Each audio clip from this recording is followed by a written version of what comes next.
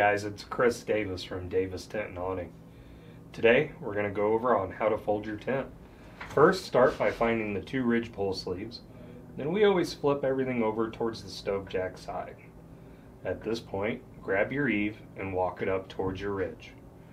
Getting all the wrinkles out, pull it out the best you can. From here, grab either the grommet directly below the window or the zipper, depending on what side you're on. Flip the canvas over to expose the other eave, pulling that out to make a rectangle. Then flip in your two ends, and this is where you'll notice we always throw in our screen doors and our ropes. And then from here, you fold it in thirds, pulling it out nice and tight, getting the wrinkles out. And then what we do is fold it in half one more time. From here, it's always best to push out as much air as you can to help get it as small as you can. It's always about the first roll. The tighter the first roll, the tighter the tent will roll up.